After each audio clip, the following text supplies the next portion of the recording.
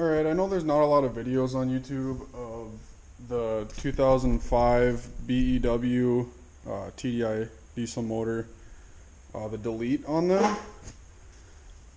There's a plate that goes here, there's a plate on the back where the EGR comes in, and there's a plate on the back.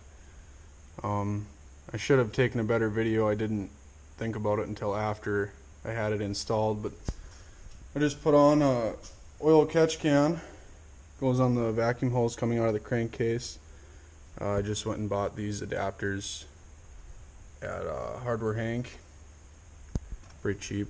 It's like $2.50 a piece. Got the catch can installed. Kind of made my own bracketing. I haven't put the plate on top yet, so I don't know how that's going to work out, but just a quick video on how to hook up the catch can on this 2005 TDI Golf.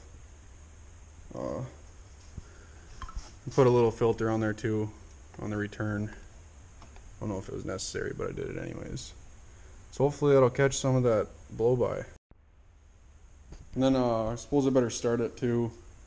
It has a full straight pipe on it. Cat's been gutted, and no muffler. The outlet is right there. It's not as loud as I wish it was a little louder. But what do you do? I know the ALH rolls a lot more coal than mine, which kind of irritates me.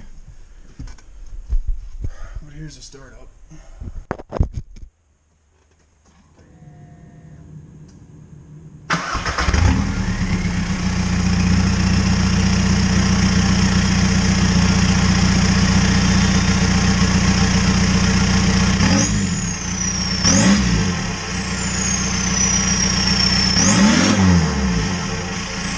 There's a little bit of coal, but not enough. I need more, so we're gonna have to find out how to get more soot, because that